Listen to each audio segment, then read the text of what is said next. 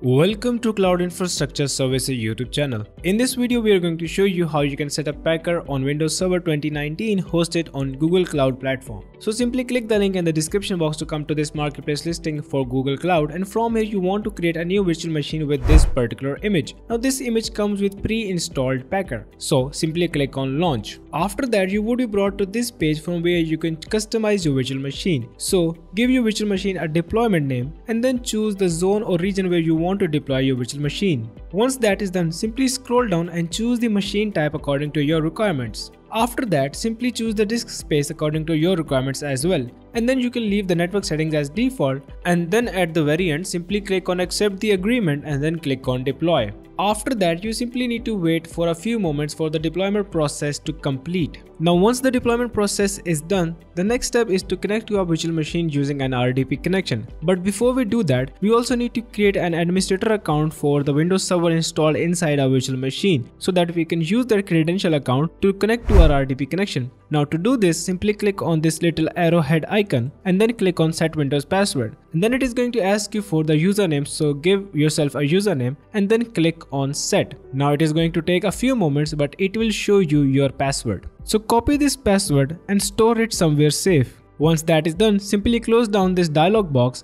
then click on this hamburger icon and then choose compute engine. After that, you can see your newly created virtual machine in this list. Now what you want to do is that you want to simply copy this external IP, hit Windows, type in remote desktop connection and then paste that external IP in front of this computer field. After that, simply click on show options and then type in the username that you have provided for the Windows Server 2019 account. After that, simply click on connect and then it is going to ask you for the password. So simply paste in the password that you had stored. After that, hit OK and then it is going to prompt you one more time. So click yes and then wait for the connection to be fully established. Now once the connection has been fully established, you also need to wait for the Windows Server 2019 to completely load.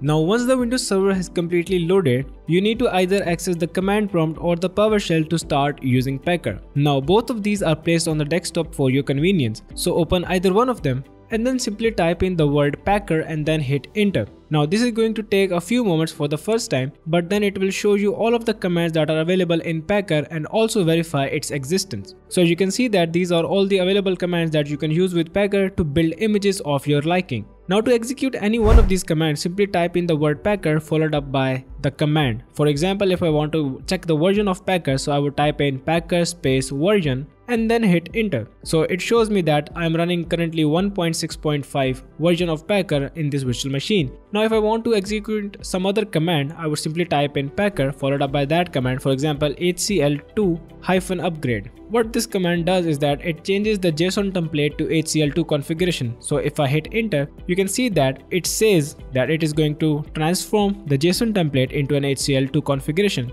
And then you could do something like Packer build, which shows you all of the options that you can use along with the build command to build an image from using a template. Anyways, that brings us to the end of this tutorial. Now I have placed a link of the official documentation by Packer in the description box so that you can know how to build images as per your liking. Now if you have any queries regarding this tutorial, make sure to leave that query in the comment section down below and we will get to you as soon as possible. And also make sure to check out the links in the description box for the marketplace listing for Google Cloud Platform and also for the step-by-step blog post guide on how to set up Packer on Windows Server 2019 hosted on Google Cloud Platform. And finally, if this video has helped you in any way, make sure to leave a like and subscribe to the channel.